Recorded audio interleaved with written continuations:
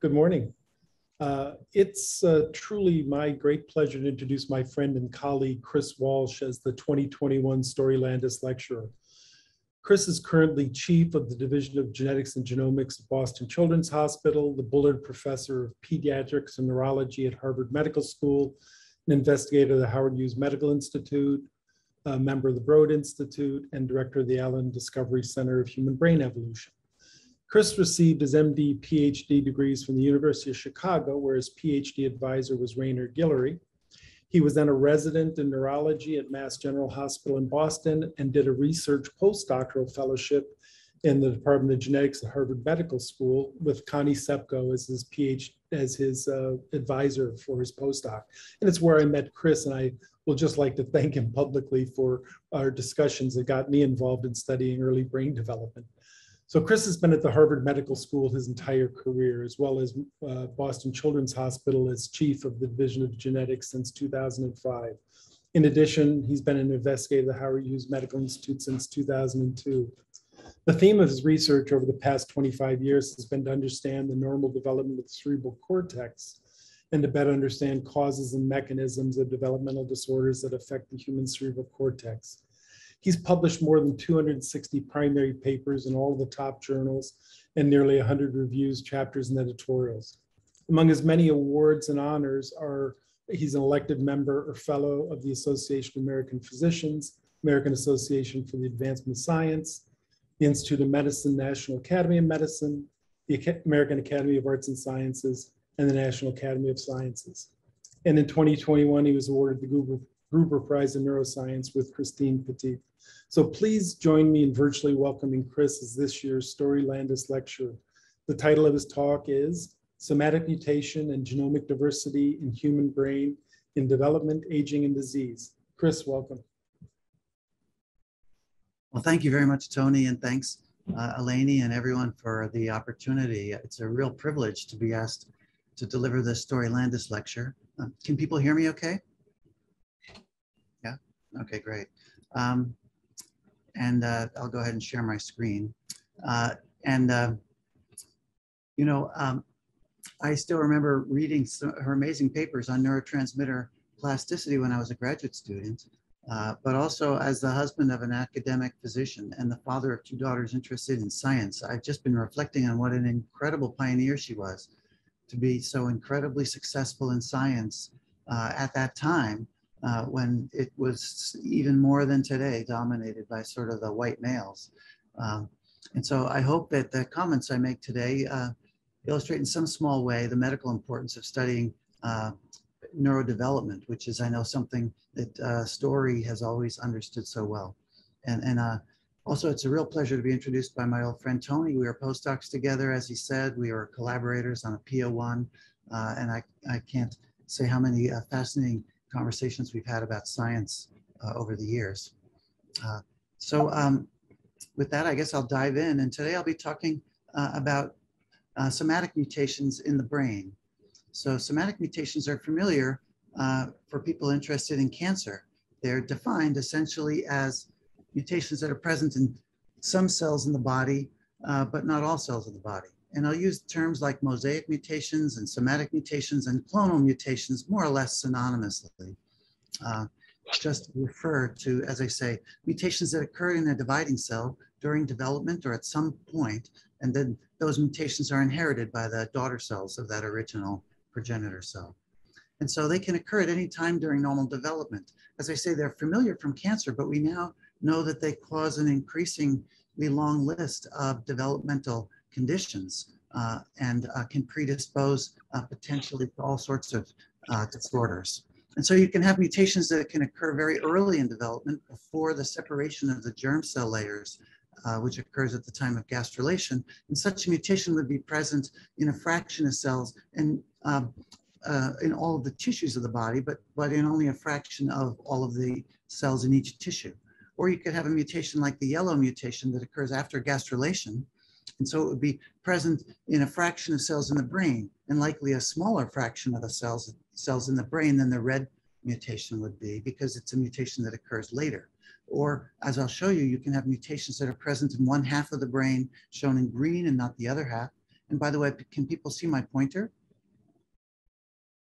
Yes. Yes. Thanks, Tony. Or there can be mutations present in a tiny quadrant of the brain or even a little slice of the brain. And then what I'll tell you about is actually, it turns out some non-clonal somatic mutations can actually occur in single neurons, even though neurons, as we know, don't divide in the adult brain. And so I'll tell you then about clonal somatic mutations as a cause of childhood epilepsy, which is how we first got involved in studying them, and where we have a wonderful collaboration here with folks in Cleveland, Ingmar Blomkit at Cleveland Clinic. I'll tell you about clonal somatic mutations in some cases of autism spectrum disorders. And then finally, I'll come back to these somatic mutations that are limited to a single non-dividing neuron. So as I say, we really got started now more than 10 years ago due to the influence of Ann Padori, a former fellow who's now a professor herself at Boston Children's Hospital, who was interested in studying a rare condition where half of the brain is vastly overgrown and intensely epileptic. And this condition is called hemimegalencephaly. And you can see that in this patient, the right hemisphere, which is shown on the left by radiographic convention, is overgrown and the gray matter and the white matter are not well distinguished. And this child had intractable epilepsy starting on the day of birth, and the left side of the body was weak because of the disorganization of the right hemisphere. And so in a desperate attempt to control his seizures, neurosurgeons removed his entire right hemisphere, leaving just cerebrospinal fluid where that half of the brain used to be. And this was life-saving. He had no seizures for 6 years. He has well-controlled seizures now. He learned to walk. He speaks fluently. He reads at grade level. His name is Dante. I use his picture and name with his parents' permission. His life has been really saved by this surgery, but that also then allowed Anne to study the resected brain tissue to test the hypothesis that there might be a genetic mutation that was limited to that one bad half of the brain. And in Dante's brain, in fact, she found a point mutation in a gene called AKT3, which encodes a serine 3-amine kinase. And this is a specific missense mutation, which is known from the cancer literature and other AKT paralogs to be an activating mutation to cause constitutive autophosphorylation and constitutive activation and to promote proliferation. And in fact, now this is a common recurrent cause of this hemimegalencephaly. And so in the 10 years or so since that first handful of cases, our lab and many others have studied these very large malformations as well as much smaller malformations called focal cortical dysplasias, where only 1 or 2 gyri is involved, as you can see in this little bright area here in the left hemisphere of this patient.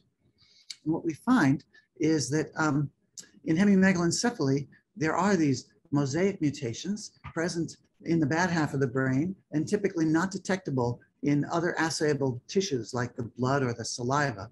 So presumably limited to the bad half of the brain and only present in somewhere between 10 and 30% of the cells, even within that lesion. And then these focal cortical dysplasias are even more remarkable because the mutation is present only in a tiny fraction of cells, 1 to 5% of the cells, and again, limited as far as we can tell to that lesion.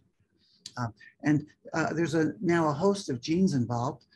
Most of them focus on the mTOR pathway, including PI3 kinase, 2 different subunits. And these are missense activating mutations, typically recurrent missense alleles, AKT3 more commonly and AKT1 rarely. And then activating mutations in mTOR itself, which also we see recurrent specific missense alleles, and then actually loss of function mutation in negative regulators like tuberous sclerosis and other components of the Gator complex like DEPTC5.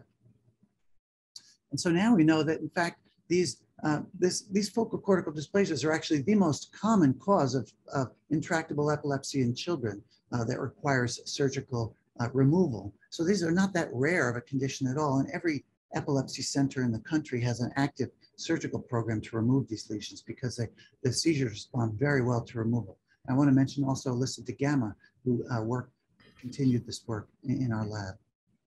And there's also important work from Stephanie Baulock in Paris, from Bill Dobbins in Seattle, from Joe Gleason in San Diego, and Jung-Ho Lee in Korea. And so the type of the lesion then reflects not just the mutation, but also the timing and the location of when that and where that mutation occurs. So for example, this focal cortical dysplasia has an mTOR mutation present in about 12% of the cells in the lesion, which is located in the frontal lobe, but not in that patient's saliva. And this patient here has hemimegalencephaly, the overgrowth of the entire hemisphere, has almost the exact same mutation, a mutation at the same codon in about 20% of the cells. And this patient actually has a germline mutation that's the same allele, but is present throughout the body. And the brain is massively overgrown. There are skin lesions, and this patient died in the NICU as a young child.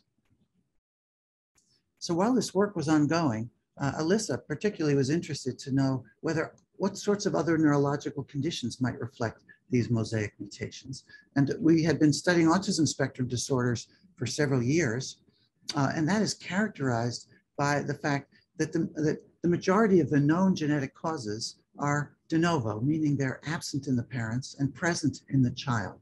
And they can represent Mendelian single gene disorders like Fragile X or tuberous sclerosis, chromosome abnormalities like 15q rearrangements, de novo copy number variants like 16p deletions or duplications, or de novo coding region point mutations in exons that in specific genes.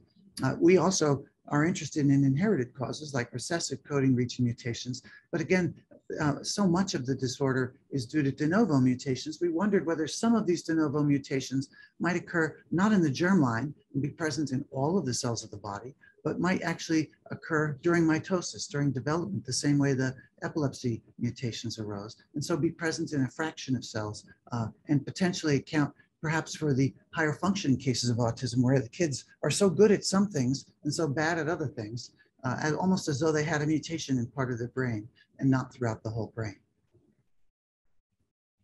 And so I mentioned some of these genetic causes of autism. One of the most important ones that we see in the clinic are de novo copy number variants, which are small deletions or duplications, which contribute to anywhere from 5 to 10% of autism cases in a typical clinical series. So again, it can be a deletion, as shown on the left over here of this segment C, or it can be a duplication of a similar segment. And these were first reported to be important for autism now in about 2015 or so, and they're now commonly encountered in the clinic. And so we wondered whether mosaic copy number variants might also contribute to autism risk. And this is work that Max Sherman, a graduate student in Poru Lowe's lab, did collaboratively with Rachel Roden and Carolyn Diaz from our lab. And they studied over 12,000 ASD probands and 5,000 unaffected siblings collected as part of large collaborations, the Simon Simplex cohort and the Safari Spark collection. Poru is a brilliant bioinformatician who developed a haplotype phasing method, which is very sensitive to detect mosaic copy number variants, even if they're present in as few as 1% or 2% of cells when they're large. And so we thought, gee, this would be great to apply to these large-scale DNA studies. So we're studying blood DNA, so we can only capture those copy number variants that would occur before gastrulation and be present in all of the tissues of the body. We also had to screen out copy number variants that may be limited to the blood and are associated with a phenomenon referred to as clonal hematopoiesis, which is rare in these young kids with autism anyway, but which Poru has been a leader in characterizing, so it was able to then basically filter those. And we found that mosaic copy number variants contribute to quite a small but a consistent proportion of cases, about 1/3 or a 0.5% of cases. And you can see that these mosaic copy number variants are overrepresented in probands compared to their normal siblings in the overall data set and as well as both individual data sets. And you see that the mosaic copy number variants tend to be very large, that when present in a sibling, they're usually small. And that the very large ones, larger than 4 megabases or so, are only seen in autistic probands. Now, these are larger copy number variants that are typically seen in autism in the germline state. In fact, some of these copy number variants are so large, they would probably kill the child if they were present in the germline. And here's just a few examples.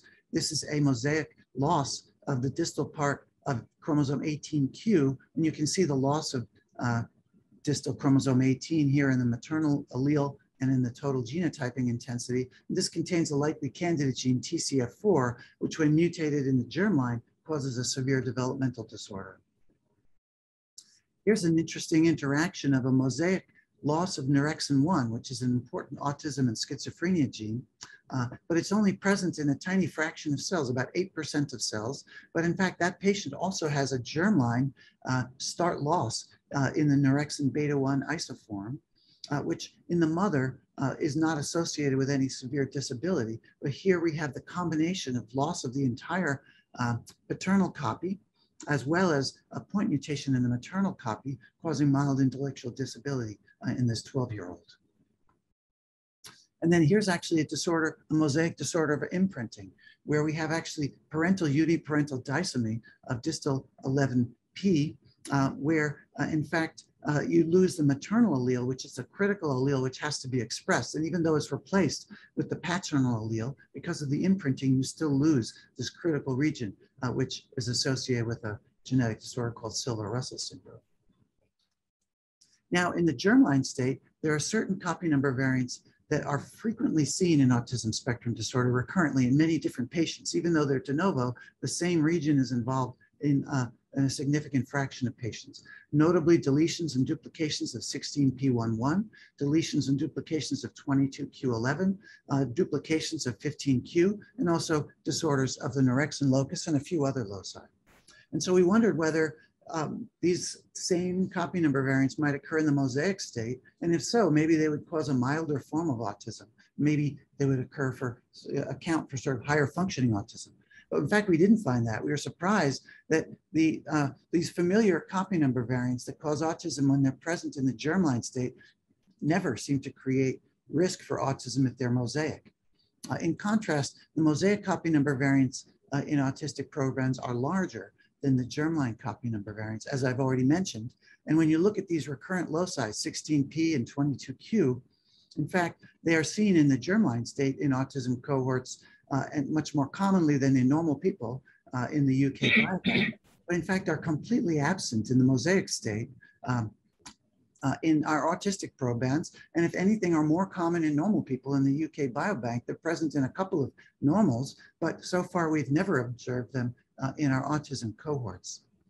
And in fact, if you then look at these mosaic copy number variants in normal people in the UK biobank, none of the phenotypes associated with this particular disorder in the germline state actually seem to be present in these patients that carry these mosaic 16p1. So the germline 16p11 loss causes defects in height, but in fact, the mosaic people don't have any problems with height. It causes fewer years of education, but in fact doesn't in the mosaic state, and so on. And so really the mosaic copy number variants don't seem to cause a milder version of the germline state, but in fact the mosaic copy number variants associated with autism are just really a completely different animal than the germline copy number variants. At the same time, we've been studying mosaic point mutations associated with autism spectrum disorder, and this is work started by a former postdoc, Elaine Lim, who now has her own lab at University of Massachusetts Medical School in Worcester. And she studied, again, large available exome sequencing data sets, but again, done on blood DNA, so only able to detect these early copy number, these early point mutations in the mosaic state that would occur before gastrulation. But in fact, we had large numbers, so that's the advantage where we have a better statistical power to study these events. And so what she found is that if you look at all of the de novo mutations that are present in a child and absent in the parents, you see that the allele fraction of most of these is 50%, implying that they are heterozygous, and that means that they're present in the heterozygous state in all of the cells of the body. But then there's a fraction of these de novo mutations with a lower allele frequency, and these would be cells that are the mutations that are presumably heterozygous in a smaller fraction of cells, less than all of the cells, perhaps 50% or fewer. And this is what they look like in next generation sequencing reads. This is a heterozygous variant with a variant allele frequency of 50%. And this is a presumed mosaic mutation with a variant allele frequency of only 4%. And so Elaine showed that in fact there's an excess of damaging missense mutations in genes that are expressed in the prenatal brain in cases compared to controls. Sometimes in known autism spectrum disorder genes like SCN2A, other times in novel genes not previously implicated in autism, perhaps genes that, again, when mutated in the germline state might be lethal. And these patients with mosaic mutations more often had preserved IQ than patients with germline ASD mutations. So perhaps some of these mosaic point mutations do account for some of these high functioning cases of autism. And there was work done at about the same time from Jonathan Pevsner's group at Johns Hopkins, from Brian Aroke in Oregon, and Yan-Mei Do and Liping Wei in Beijing. Overall, mosaic mutations seem to contribute to up to 5% or so of autism risk. Perhaps a third of a percent due to these mosaic copy number variants, and a couple of percent on top of that due to these mosaic point mutations. Although we're still trying to define that number precisely and to try to make this clinically useful. And also Alyssa analyzed a small number of postmortem brains with autism and showed that there are also mosaic mutations in some known autism genes in those cases as well.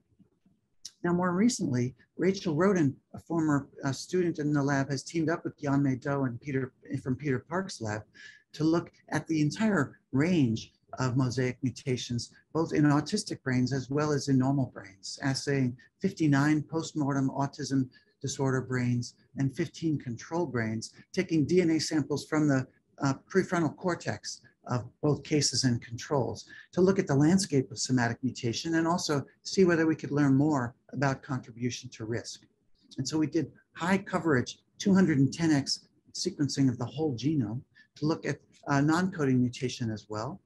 And this has very good sensitivity to detect mosaic SNVs present in about 10% or so of the cells, but actually the sensitivity drops off quite quickly, surprisingly. And so these are mutations actually that are really only present in the first handful of cell divisions.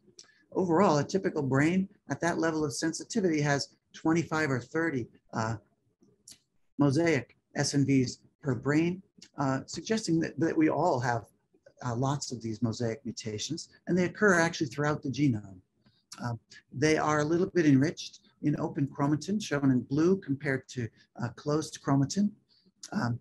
In fact, that enrichment is more striking in the autistic cases here than in the controls, or that might just reflect sample size. So that all brains showed an enrichment of mutations in open chromatin, but actually the autism brains had more of these mosaic mutations in particular open chromatin segments that had marks of being active neural enhancers, suggesting that these mosaic mutations in neural enhancers might contribute to risk. And you see that over here. There are 29 in the 59 autism cases and only 1 in the 15 controls.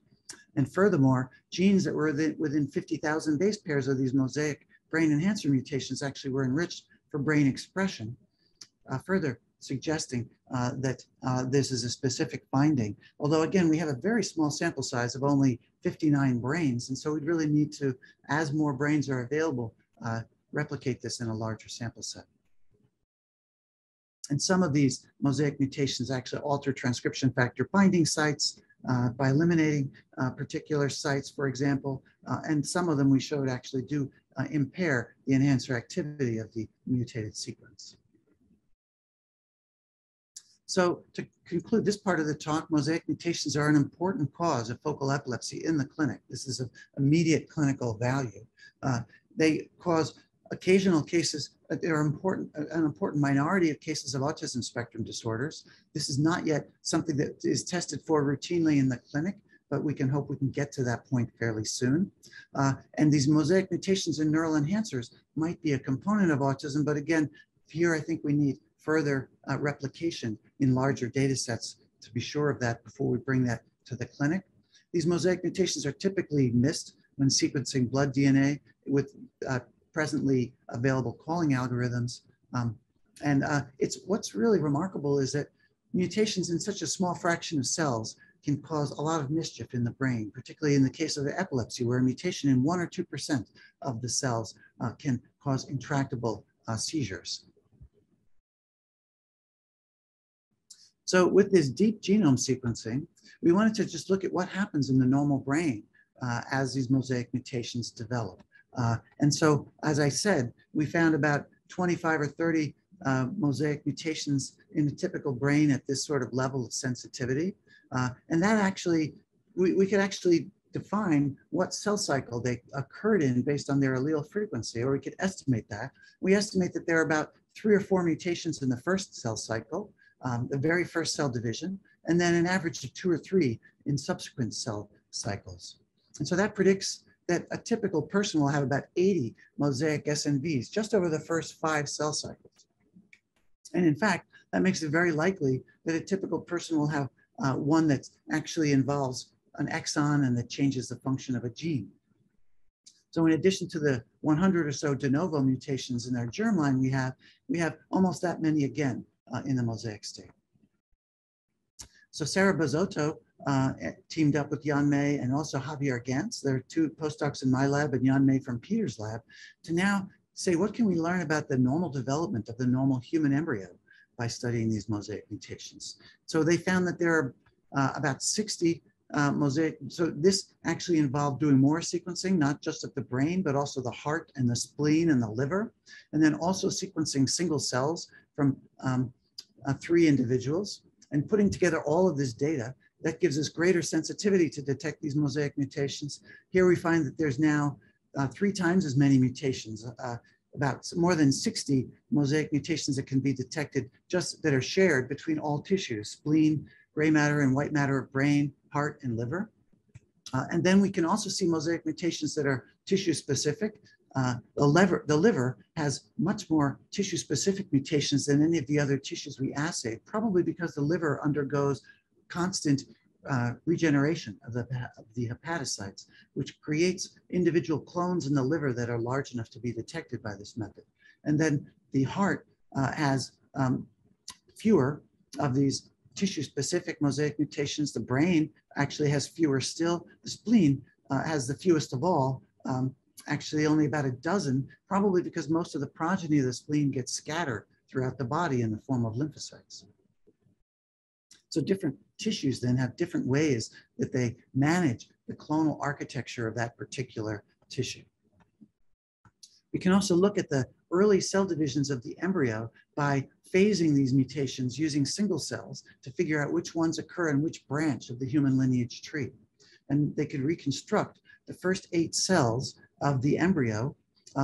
Actually, we could not resolve cells 5 and 6, but basically could determine then how much of each tissue do these first 8 cells contribute to.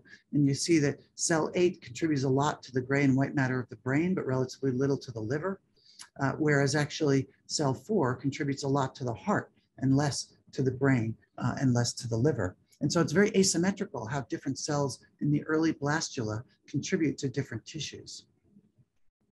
We also reconstructed these first several cell divisions in 3 different individuals and found that, in fact, the asymmetry of the segregation of the early cells differs from person to person. 2 people looked like they had a fairly symmetrical contribution of the first 2 cells to the embryo versus the extra embryonic tissues, whereas this person had a very asymmetrical contribution where actually 1 cell generated about 2/3 or 3/4 of the embryo, and the other cells seemed to either die or contribute mostly to non-embryonic tissues. And then we looked at all these 54 individuals and found that the symmetry of this first cell division ranges anywhere from symmetrical to highly biased on a person-to-person basis. So none of us have the same cell lineage map in terms of the contribution of our early cells to the body. And next we looked at how what can we learn about the process of gastrulation by mapping all of these somatic mutations to different tissues. We find that, as I mentioned already, the early somatic mutations with high allele frequency were present in all of the derivatives of all of the major germ layers, essentially all of the tissues of the body. And then later occurring mutations would have lower allele frequency.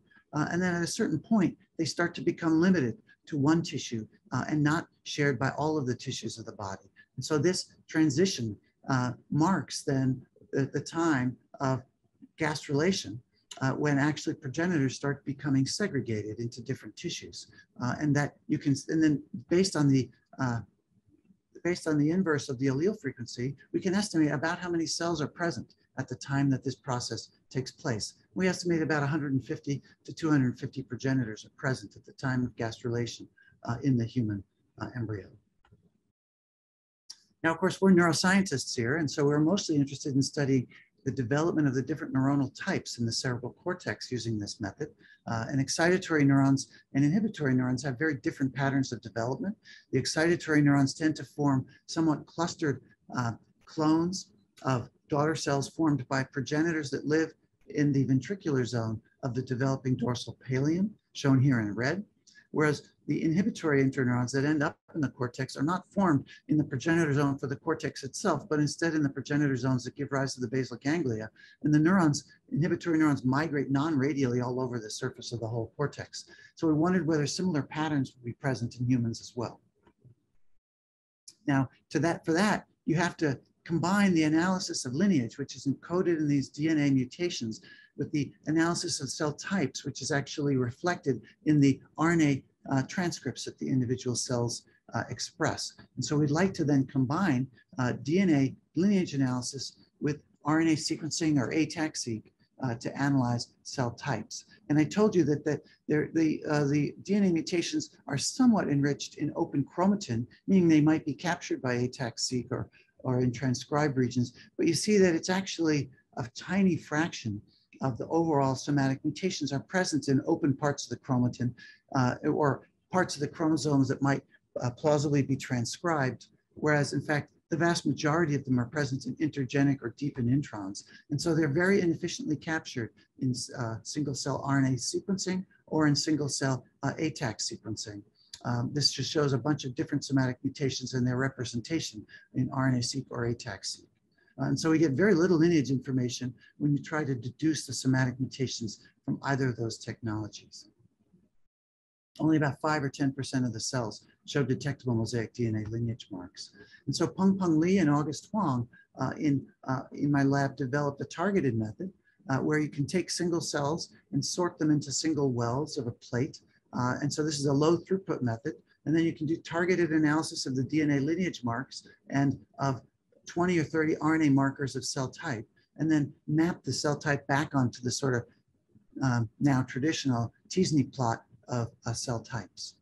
And so this shows the example. These are some of the lineage marks. These are a series of lineage mutations that occurred in sequence. The A1 occurred first, A2 occurred later, and is present in a smaller fraction of cells, and A3 and so on. And you see that A1 is present in all of the different neuronal types, the inhibitory neurons and the excitatory neurons, although it's absent in some of the non-neuronal cell types. And then A2 is present in a smaller fraction of cells, but again, broadly in both neuronal cell types. So is A3. And then when you see mutation A4, it now becomes restricted to the excitatory lineage shown here in the bottom. And in fact, A5 is further restricted to the excitatory neurons. And that's shown for several different clades of mutations, where this is that one I just showed you, where it's successively enriched in the excitatory neurons here shown in red and depleted from the inhibitory neurons shown in blue. And here are a couple of other examples. And then we also can determine the layer in which the neuron resides based on the the RNA markers it expresses. And what we find is that these early mutations are present in neurons of all of the different layers, but then the late mutations are actually absent in the lower layer neurons and restricted to the middle and upper layer neurons. This indicates actually the sequence in which the neurons become postmitotic in the human cerebral cortex. The early neurons in the monkey are generated first, and the upper layer neurons are generated last. And in the human, we find that these upper layer neurons contain mutations that are absent in the lower layer neurons because they occurred at an age after which the lower layer neurons became postmitotic. So humans seem to show the same pattern of neurogenesis as seen in other mammalian species. But also the human cortex shows a very integrated clonal structure. We have basically a half a dozen, 6 or 8 different clades of that are generating neurons that are intermingled in a given patch of the cortex. And these can be traced all the way back to being separate at the 8-cell stage, as I just showed you. And each of these first 8 cells generate neurons that intermingle in a single column of the cortex. In fact, we estimate that excitatory neurons are generated from 10 or 12 distinct progenitors in a patch of cortex. And the interneuron clones disperse even more widely. And so this model would actually generate nicely what we see in the disease state, where you have a mutation that remarkably is present in only 1 or 2% of the cells in this little patch of the cortex. And that's because, again, the rest of the neurons are generated from completely unrelated lineages. And maybe this is teleological, a mechanism that nature derived in order to protect the brain from these mosaic mutations by dispersing the neurons that carry those mosaic mutations widely over the cortex. And so we think in principle, we might be able to develop a somatic mutation lineage map of the human brain. In fact, you can do it for any human brain if you are not limited, of course, by cost. It's immediate, it requires no transgenic. In fact, you can do it for a brain of any postmortem species. You could do it from a postmortem chimpanzee or postmortem whale and determine the comparative aspects of cell lineage in the brain. It's immediate, it's quantitative because you measure these allele frequencies.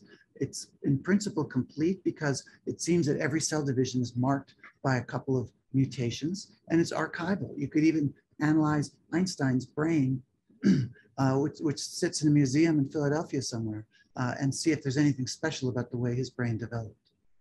Of course, at the moment, it's too expensive to do this at a large scale. So in that last 15 or 20 minutes, I'll talk about just how much does the genome of one neuron differ from the genome of the neuron next to it in the human brain. And this has depended on the development of methods for taking the genome of a single cell and amplifying it and sequencing it with increasingly good accuracy. And I'll mostly be talking about single nucleotide point mutations, which are the most abundant source of this neuron to neuron variation. And so now 3 years ago, we published a study that was led by Mike Lodato and Rachel Roden from my lab, and which was deeply collaborative with Peter Park, his lab, and particularly Craig Borson and Alison Barton. And we had developed a method for amplifying single neurons from the human brain, but we weren't sure if we believed it or not, because when you see a mutation that's only in a single cell, how can you validate it? You can't validate it. And so we wanted to try to study as many different conditions as possible to see if we could then see differences in neurons in different places and times.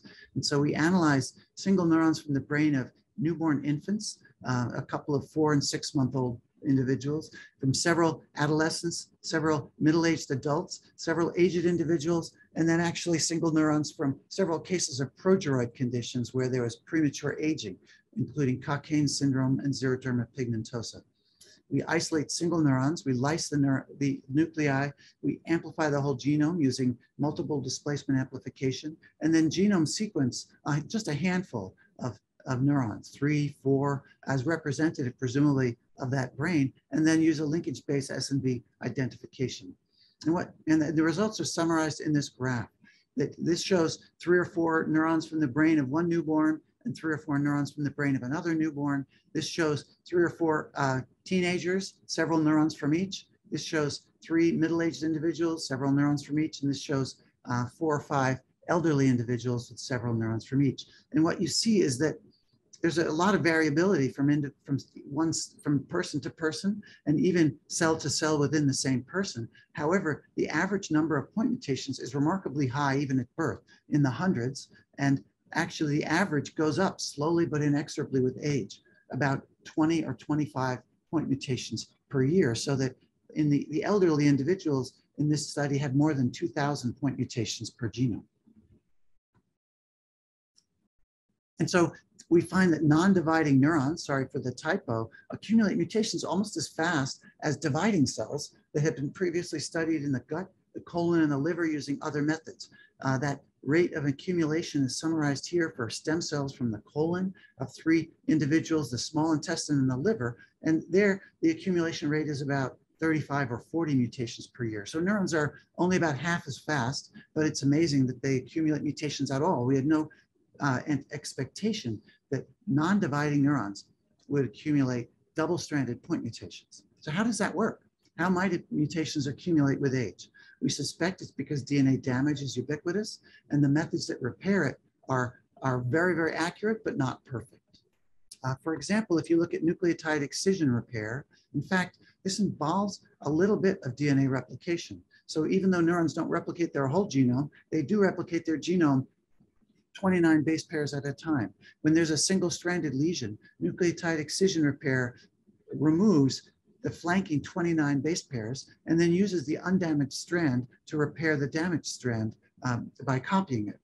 But if you can imagine a scenario where you had simultaneous lesions on both of the strands at the same time, if you cut out one strand and replicate it, you're replicating a damaged mutation and you're creating a new mutation. And then when nucleotide excision repair comes around and repairs the other strand, it's using now a mutated strand as the template, and you would create a double-stranded fixed mutation. So that's just one mechanism that might generate this. And in fact, DNA lesions are so ubiquitous, occurring maybe 10,000 to 100,000 in the cell at a time.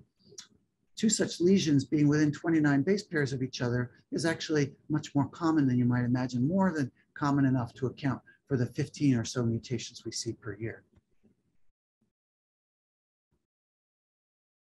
So then Peter Park's lab analyzed these mutations to try to get at what are the drivers of mutations. And this is done in cancer by looking at mutational signatures, by looking at the mutation and the 3 base pair context in which it occurs. For example, ultraviolet light consistently causes C to T mutations, and that's seen only in exposed parts of the body like skin and head and neck cancers. Cigarette smoke tends to cause oxidative mutations, C to A mutations, and that again is seen in some cancers, but not all cancers. And so they analyzed the mutational signature of our neuronal mutations to derive unique neuron-derived signatures, and then see if these had any resemblance to signatures identified in cancer that might have identifiable mechanisms. So our neuronal mutations formed 3 signatures. We called them just A, B, and C. And signature A was the main driver of the age-related accumulation. And so you can think of signature A as an aging signature. And in fact, its closest cousin in cancer-related signatures is a signature called signature 5, which is seen in all cancers, and which is related to nothing but the age of the patient at the time of diagnosis.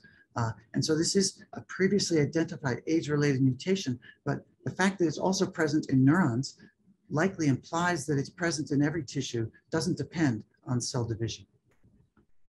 Our signature B did not increase with age and was present in all of the different neurons in a similar fashion. And in fact, some of these are congenital mutations due to cell division, which are typically C to T mutations, although this signature also is where substantial amplification artifacts actually are segregated out. So the signature analysis is nice because it then segregates the amplification artifacts to this one signature. And we've actually been able to recognize that and develop newer methods that remove much or all of that artifact. And signature C then has these oxidative-like mutations, C to A mutations, as well as other mutations, and actually also has a modest age-related accumulation, and actually resembles a signature in cancer that has previously been suggested to potentially reflect oxidative damage to the genome. Now, when we compare our mutational signatures in neurons to those that were identified in these aging stem cells that I mentioned, it's remarkable the extent to which we see the same or very, very similar signatures. The stem cells also show a aging-related signature that has C to T and T to C changes, and that resembles the cosmic signature 5.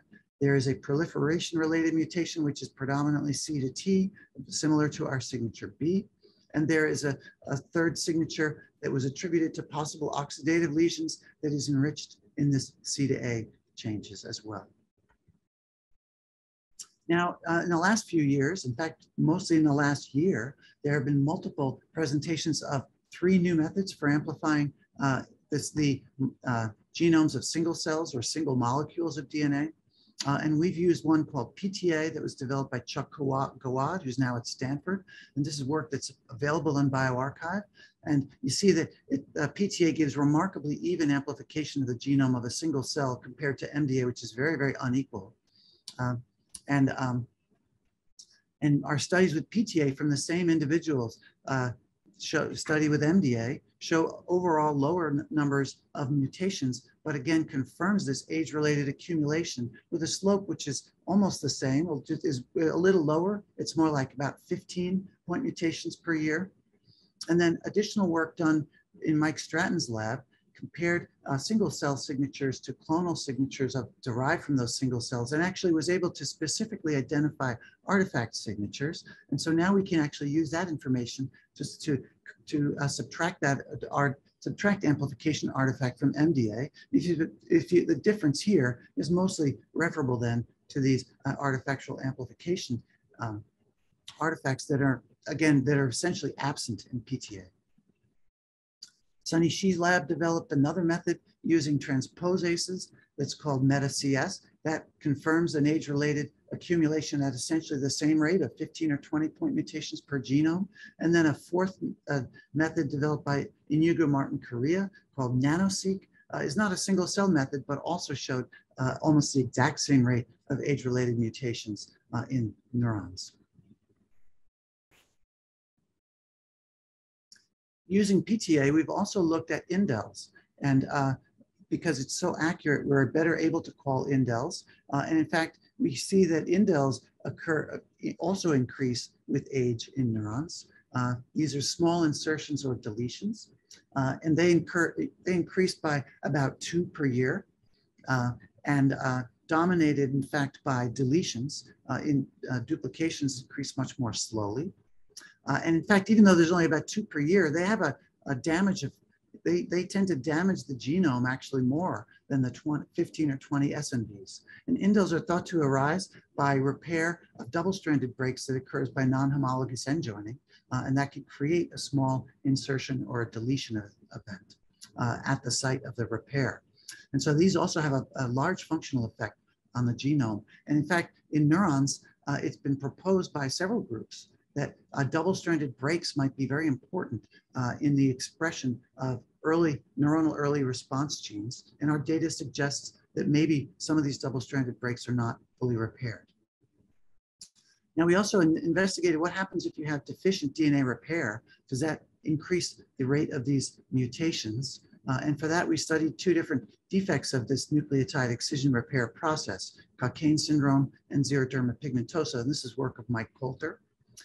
And both we chose types of Cockayne syndrome and xeroderma pigmentosa that were associated with neurological defects. And these disorders also show essentially premature effects of aging, things like early cachexia and early development of gray hair. And sure enough, both of these conditions have large increases in the average number of SNVs per neuronal genome.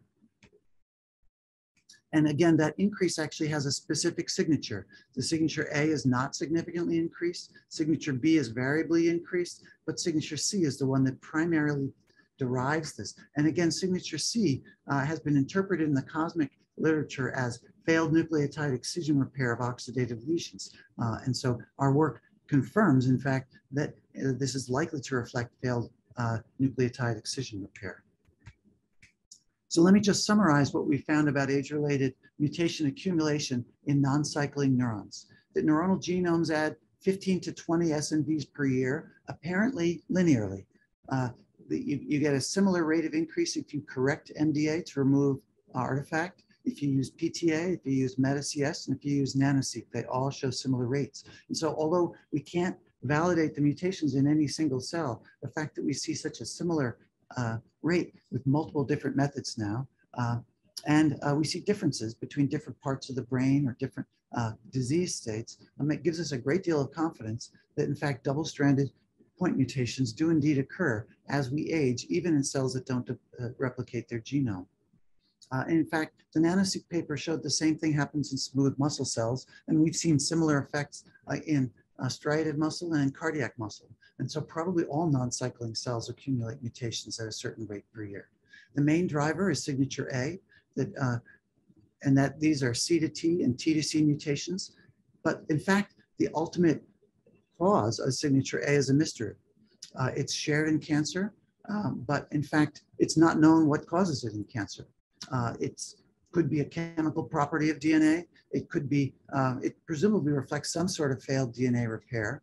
We know that it's expressed in transcribed genes. So transcribed parts of the genome have higher rates of the signature A, and highly expressed genes have higher rates of it. And so it's a bit of a tragedy that the genes that our brain most relies on are the genes most likely to be mutated. And we see a similar signature with 4 different methods. And then there's this age-related accumulation also that shows a much smaller contribution of signature C, a couple of mutations per year. This is actually C to A as well as C to T and T to A changes. It's only seen in a few other tissues and might reflect oxidative damage. And it's increased if you have faulty nucleotide excision repair. And furthermore, neurons seem to add about 2 indels per year, but with a functional impact that's comparable to SNV. And these indels also are enriched in highly transcribed genes. And they also, our data, which we did not present in the bioRxiv paper, suggests that these indels are in fact enriched in these upstream enhancer elements of neuronal genes. It's consistent with the idea that there are double-stranded breaks in the context of gene expression. And in the last then, just 2 or 3 minutes, I'll show a couple of slides on work that's not yet published on Alzheimer's disease. And this is work that's being led by Mike Miller, who has visited Cleveland with the possibility of taking a job here. And so in Alzheimer's, the pathology is now familiar: beta amyloid plaques, microglial activation, neurofibrillary tangles, and then this ultimately leads to neuronal loss. But how do these upstream pathologies ultimately kill the neurons? And so that's what we wanted to get at by studying the neurons in Alzheimer's disease and ask what's going on in the genome of neurons in the Alzheimer's brain. And our hypothesis is that maybe these upstream activating processes might ultimately damage the genome, and that the Alzheimer's neurons might show a higher rate of DNA damage that might contribute then to the ultimate neuronal loss that we see. And that this DNA damage might be a way that the age, which is such an important risk factor for degenerative diseases, the increase of SNVs with age might then interact with the disease-specific risk factors to create a faster rate of accumulation and potential loss of neuronal function. And so Mike has worked with Mike Lodato, who's a former postdoc who did the aging study, now has his own lab at UMass Worcester, and August Wong and Alice Lee's laboratory, who's the bioinformaticians involved in this. And so we know that there's age-related accumulation in the normal prefrontal cortex. Mike Miller studied the hippocampus CA1 field, which is prominently involved in Alzheimer's disease because prefrontal cortex is only involved late in Alzheimer's disease. And so we studied late-stage Alzheimer's disease, Brock stages 5 and 6. And you see that there's a similar age-related increase in CA1 compared to the prefrontal cortex. And this is mainly driven, again, by signature A. But then when we looked in about 6 or 8 different Alzheimer's cases, single neurons from Alzheimer's cases can sometimes show normal rates of mutation corrected for age, but frequently show very high rates of mutation compared to normal. And this is a highly significant enrichment of mutations in Alzheimer's single neurons, either from the PFC or in the hippocampal cortex, and the excess is similar in both regions. And what drives this excess then? Signature A seems to be roughly similar in Alzheimer's and in normal, is not significantly increased, it's nominally increased, and so it could be slightly increased, but is not the main driver. The main driver, in fact, is signature C, where you see this, this hint of oxidative damage. This is actually about doubled in Alzheimer's compared to normal. And so how do we think about this? Well, we think that age-related SNVs normally increase with age, that Alzheimer's neurons seem to have a significant increased number of damaging mutations from whatever is going on in the Alzheimer's brain. And hearkening back to Dave Standard's talk, where we favor the idea that there's inflammatory processes in the Alzheimer's brain that may release reactive oxygen species, and that could actually directly cause some of this DNA oxidation. By the way, we've replicated our Alzheimer's study using PTA, and we see similar results of an increased number of mutations driven by increased signature C. So again, these upstream risk factors might ultimately lead to non-clonal somatic mutations limited to single neurons that lead to genomic damage and perhaps their death. And again, its specific mechanism of signature C is not yet known, but might reflect oxidative damage. We have some evidence for direct increase in oxidative damage to nucleic acid in postmortem Alzheimer's brain. And these somatic SNVs, you can see that they actually, there's a large excess of function-altering mutations in Alzheimer's brain compared to age-matched controls. So just to end my talk, the neuronal genome actually is a permanent record of everything that seems to happen to that cell. It's a record of where it comes from because they retain a mark of the cell's developmental origins. And some of these developmental clonal mutations influence risk for complex neurological diseases.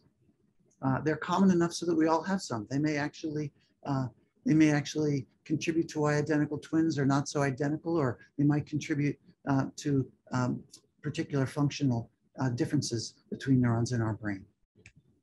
They accumulate in neurons without cell division. And so in that sense, in fact, they might reflect the environment that that neuron is exposed to.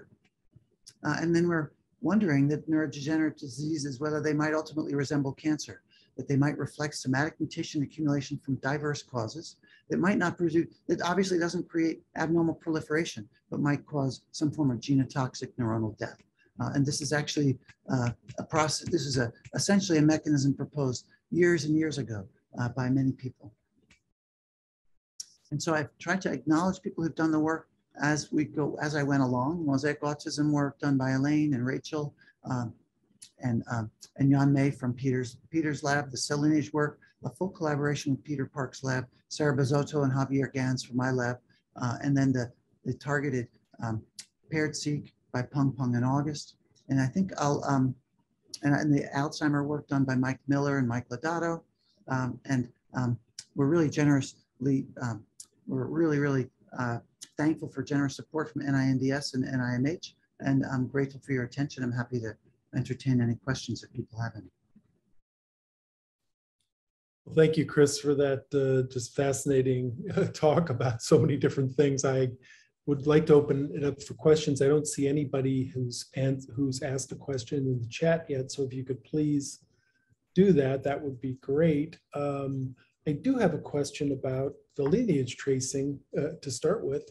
So you're able to do a good temporal timing of when these mutations occurred.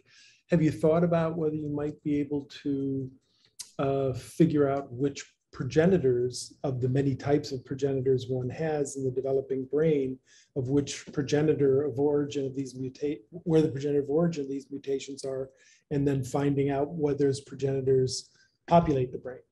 Right. Wow, that's a really tremendous question. And we would like to develop as dense a lineage tree as we realistically can. And so, we would see that we see clones then, for example, that are restricted to a relatively small region of the cortex. But we can only, since we're studying adult brain, I guess we can only really deduce what the progenitor that arose in. But we're very interested in whether different progenitors might have different rates of mutation. There's some evidence that epithelial progenitors have lower rates of mutation than non-epithelial progenitors.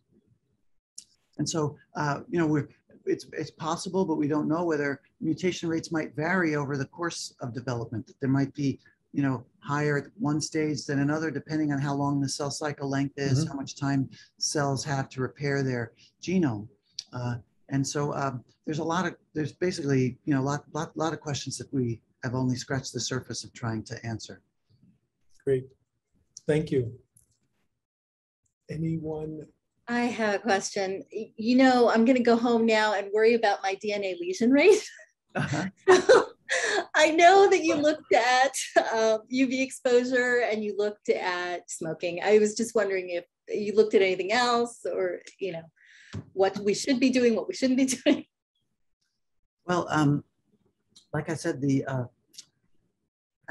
does appear that there is there's signature A. So the neurons accumulate mutations in these at least two signatures. Maybe as we get more and more data, the algorithm that defines these signatures tends to be able to parse the data more and more finely. So as we get more data, we might have more than two signatures, and we might be able to subdivide it into more different processes. Then, you know, cancer is now up to like 60 or 70 signatures, many of which are mysterious in their ultimate origin and mechanism.